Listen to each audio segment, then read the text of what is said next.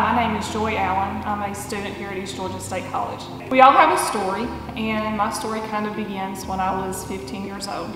Got pregnant at 15, was in high school, and me and my husband, we married, had 3 children after that.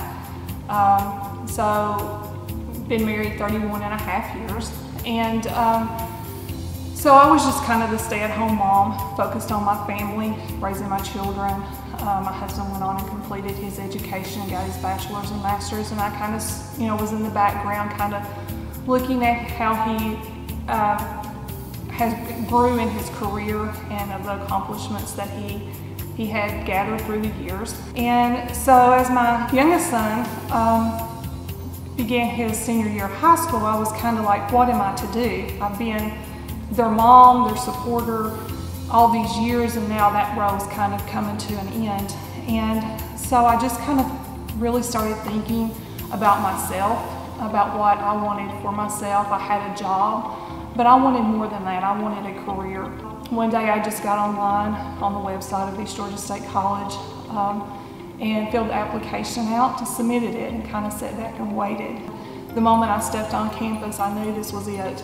I knew this was the place I wanted to be. Watching the professors and students interact, it's become my second family, my second home. I spend more time here oftentimes than I do at home. And so, to me, that is important. That's important for students coming right out of high school, I feel. That's important for us non-traditional students going back to college, is we need that little extra support there and to lean on each other. I have never once been looked down upon as anything other than a student, even by students themselves. Every class I have been in, I have felt like I am just part of them, no different. They've never looked at me as being old enough to be their mom and possibly grandma to some, but I've just never been looked at differently.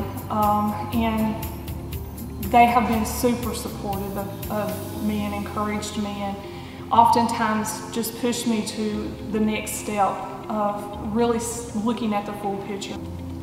After I graduate, December the 14th, 2019, I can't believe it's actually almost here. That hit me last week as I drove on campus. 2.5 months, I'll be receiving a piece of paper, what most people think of, but to me it's so much more than that. And so from here I will be starting Georgia Southern University in January. I have a couple of classes to take there, and then I will be applying for the nursing program come fall of 2020.